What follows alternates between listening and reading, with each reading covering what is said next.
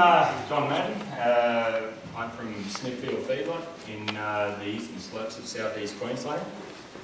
We're a feedlot with a capacity of around 20,000 head of cattle.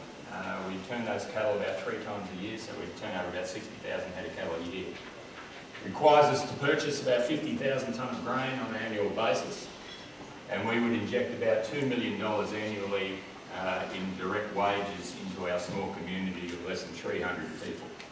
So it's a family business. It's been going about 20 years. It's family owned and family operated.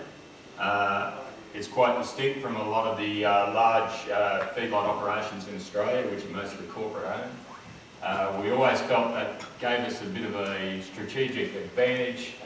We've always been very quick to adapt to any new technologies. We can make decisions quickly, and we've just got that skin in the game to make a lot of things work. So we've always had a motto also of wanting to be the second to try a good idea, not necessarily the first, as our capital often allows us not to make too many mistakes. Now, feedlots in Australia have evolved from a point of view of being able to consistently do the supply chain. The continuity of that supply in Australia is often interrupted by periods of drought, where our large, low-cost pasture systems based on rangeland production are often interrupted by those events. So we're able to utilise large ruminants in an effective manner to extract nutrient from our vast rangelands. When those animals reach their mature frame, they're often, the cost of finishing them to their endpoint specification requires more energy, and our often low fertile rangelands struggle to do this, especially in times of stress. So we do this by providing a facility to feed cattle high energy diets. Our domestic trade cattle usually fed for 70 days, and our mid-range export ox to the North Asian market are around 100 to 120 days on feed. Now, we rely on maintaining maximum capacity.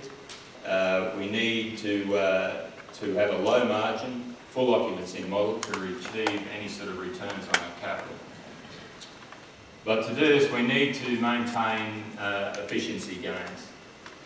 Now, running a feedlot is a little bit like flying a 747 jet. The cattle are really our passengers. Our managers sit in the flight deck, and our livestock crew get the cattle off and on and make sure they've got pretzels and beer.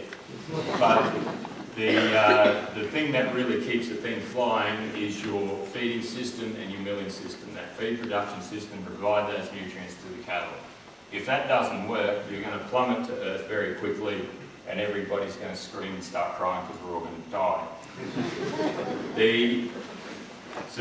At any one time, you have anything up to $25 to $30 million worth of livestock on this place, and you can't have a bad day. It's got to work every day, 365 days a year. So, how feedlots have affected the productivity of the beef industry over the last 40 years in the United States is a good example as the maturity of the industry has probably reached its point. The red line at the bottom is the cattle population in the United States. As you can see, that is declining. Many of their rangelands have been taken up with anything from hunting to conservation. So it's reduced their capacity to run the same size herds. But as you can see in the green line, their meat production has continued to rise over that time. And that's been made possible by the innovations, good supply chain management systems. So a feedlot is basically an energy transfer system. We have our inputs, we have our grain and our co-products and our fuel.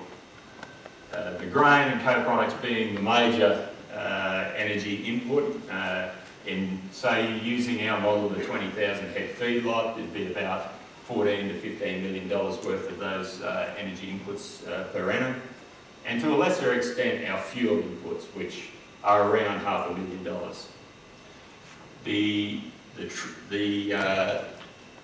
transfer system revolves around the processing of our grains, preparations of our rations, our cattle performance, and our feeding system.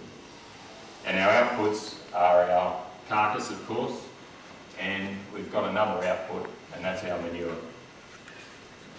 So the grain, when it comes in, what we do is we run a steam flaking process.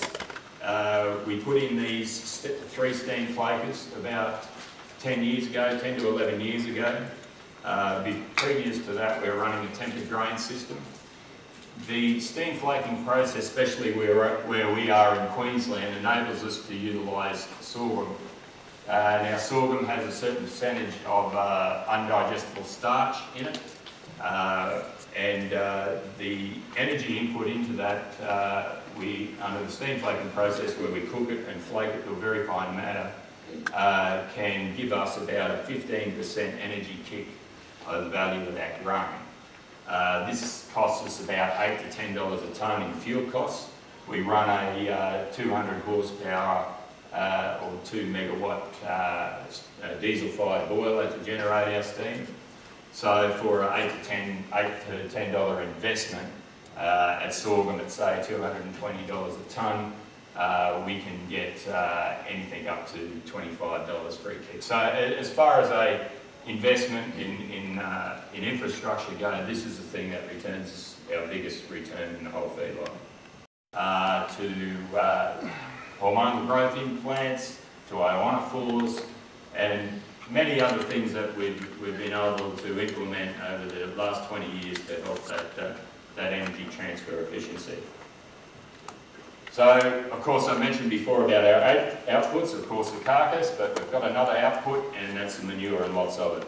Now, this manure is traditionally been used as a fertiliser. We basically set the price of whatever the demand to try and get rid of it. We break it down to a certain stage where the manure spreaders can utilise it. During this process, it releases a lot of its energy in the form of carbon dioxide or methane. But I'll get back to that later. So we've talked about it, our energy inputs, grain and fuel, and our energy outputs, which is a carcass and manure. So my study project was looking at trying to utilise one of those outputs, our manure, and using it as an energy input, as a fuel in the steam flaking process. So the whole concept is about creating an energy loop system. Our fuel bill for doing that feed processing of about $500,000 a year could be solved by using our own manure. So it's a self-replenishing renewable fuel for an on-site energy use with some environmental advantages attached. So how do we extract the energy from the manure? There's basically what I've learned over the time is there's 2 ways of looking at it. Aerobic digestion and gasification. The conventional wisdom will tell you that gasification is used for dry manure products and anaerobic digestion is used for wet manure products. So the traditional anaerobic digestion processes probably weren't suitable. I've learned of a dry fermentation process, a system developed by Beacon in Germany. So talking to them over there, this is a fairly high capital cost project. Really still needs about 50% dry matter product, is about as much as you can handle, and manure is around 80% dry matter usually. So these systems, and this one would be the closest you could get to using an anaerobic process effectively for feed yard manure. The gasifiers, plenty of these on the market being developed in America. Well, they're actually, this one we're looking at here is being sold by Wichita Burner. It's actually made in Italy. Very cheap units. You can set one of these up for about 300,000 US. It has some limitations though when it comes to feedlot manure, because of feedlot manure's high ash content. It's a very coarse fuel.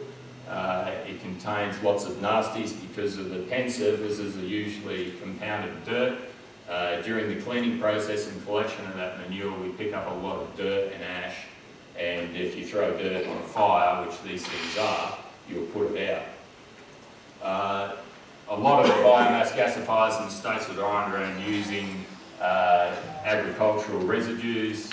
Horse manure is very good through them. Chicken litter can be used very well to produce energy, but still not very well suited for the feedlot situation, although the manager there, Dave Daniel, still believes that if we can maintain the integrity of the feedlot manure through good pen management strategies, they are still capable of producing a good energy, good steam production from these. Still believes that most feedlots will be doing this in 2 years.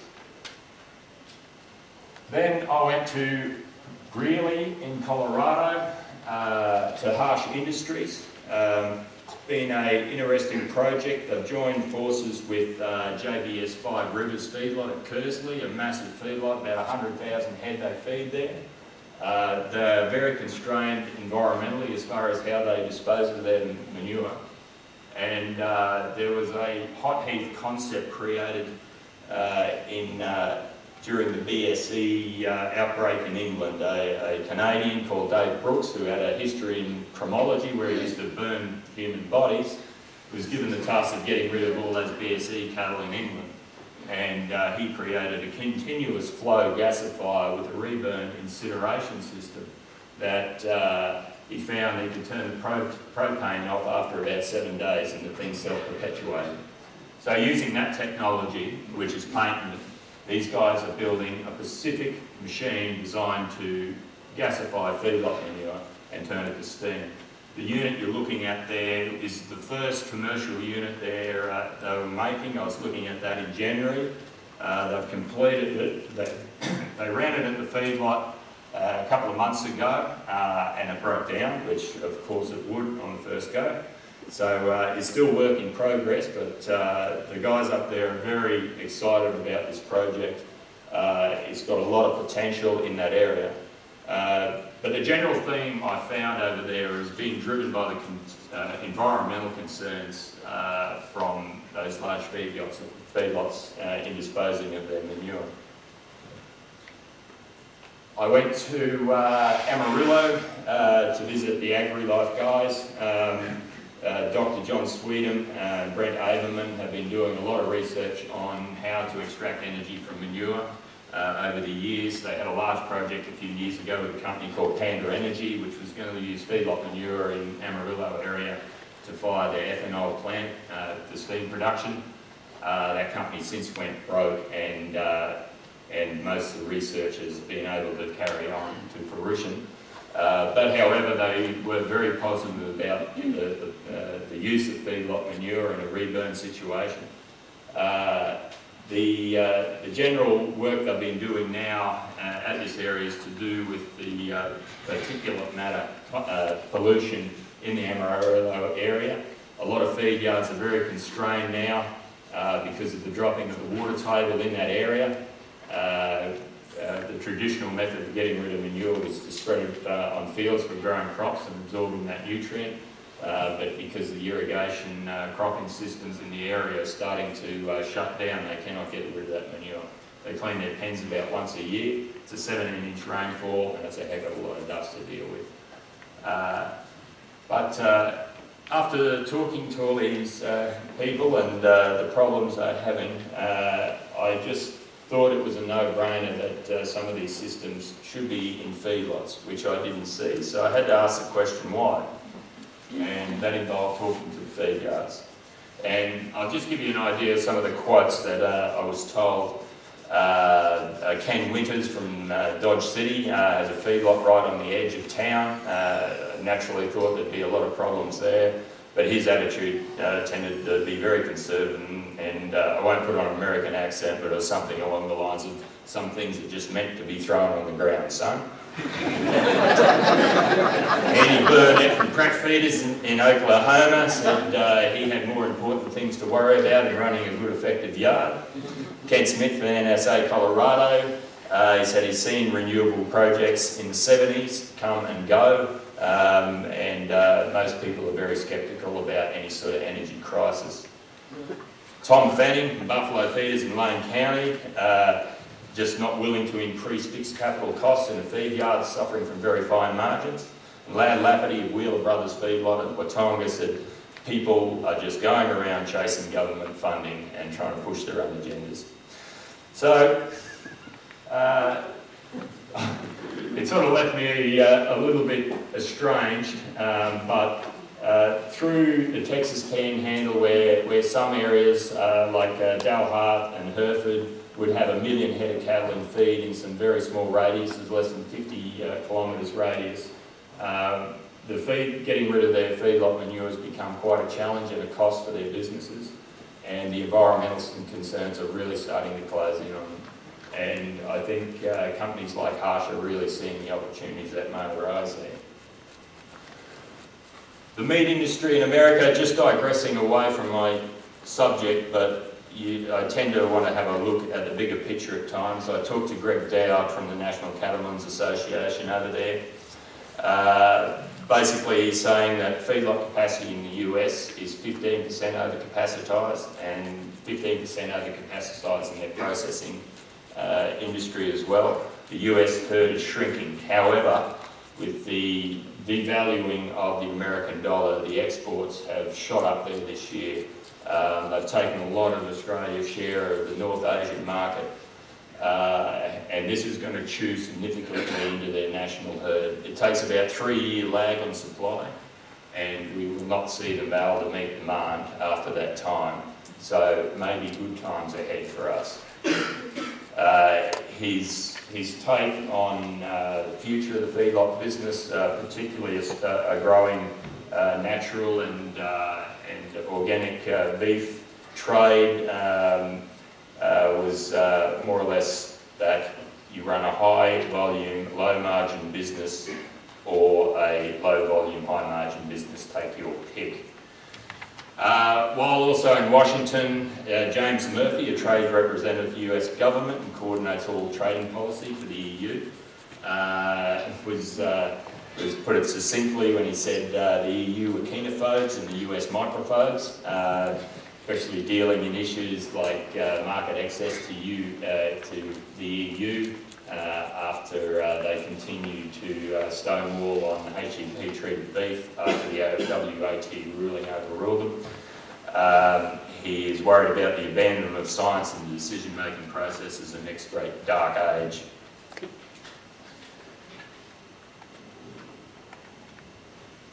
I visited Greg Pankhurst's feedlot in Indonesia. It was a fantastic system to have a look at his feedlot. He feeds about 10,000 head in this one in southern Sumatra. Quite amazing concept when you look at his rainfall is 3.5 a year. That's 3.5 metres of rain. So he runs a stocking density of about 2 head per square metre, unlike the Australian stocking density in a feed yard would be about 12.5. So it's all undercover, paved pens, uses coconut husks as a bedding, and cleans them out every 3 days. So if we looked at high value manure, that would be about the best you'd see in the world. He was investigating the use of using it as a renewable energy source to power the feedlot, which has no power at site. But he simply gets paid too much as a fertiliser. Elders Feedlot, Buddyman Safari, who runs the Elders Feedlot, 4,500 yard, runs their Sterling beef program where they're trying to upgrade the slaughtering practices by having a more professional feedlot. And on the left-hand side there, you'll see some of the local production there, which is done by leasing out the pregnant heifers when they arrive, letting them calve and giving those calves to the locals to raise. While in Indonesia we're looking at the native Indonesian livestock versus the Australian imported steer. Not being fair to them, they're beef on the rights had a few more days on feed, but a lot of those feedlots are required by government to add a certain percentage of domestic stock in them. Many other things I saw in Indonesia, different production system. Henry Wijara, who ran 100 hectares of prawn ponds, and he also ran these bird's nest sheds where he runs sparrows and collects the saliva from the nests as the sparrows make them and sells it to the Chinese. He makes about $3,000 a month out of one of those sheds, and he's got 20 of them. Hong Kong gave me an insight into the aspirational change of the Chinese. Hong Kong meat production has gone from about 14 kilos per annum to about 27 kilos per annum in 5 years. The Chinese consumption, although hard to measure, has stayed stagnant over the last 5 years, but the numbers coming out of Hong Kong tells us a preference for the red meats as they increase their wealth. Bahrain was interesting. Nice little Afghani steer on the left versus Australian beef on the right. And the French obsession with integrity of product, where they sell a photo of the baby before he grows up and hangs on the hook, which is quite unique. India, 200 head of cows in India, 100 head of 200 million head of cows and 100 million head of buffaloes. Put that in perspective, Australia's total cattle population is around 25 to 26 million. So they don't eat any of them. Where's it going to go? Probably a concern for the future as far as the box beef trade that could develop in disposing of, particularly the buffalo, and the FMD risks they'll bring to South Asia and particularly to Australia. So in conclusion, I think that grain is now permanently linked to the energy market.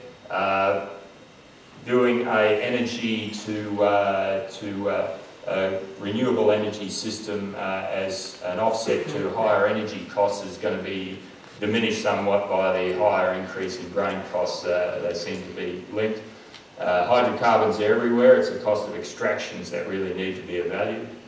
And the renewables are viable if used at the point of production. Technologies to utilise manure need to be specific to the industry and commercial, and development will be driven by environmental restrictions, not energy costs. I'd like to thank my fellow travellers who made life easy for us. We're a small group, very mobile, and it just made it so easy, and I've learnt so much off them. My sponsor, Rabobank, for giving me this opportunity, and I promise Susan how I'll try not to send her large emails of about 3 megabytes because I don't know how to reduce my photo size. And most of all, my family who shared a little in my journey. They were tremendous, allowed me to do this, shared a little bit of the journey with me, and they'll always remember it, hopefully.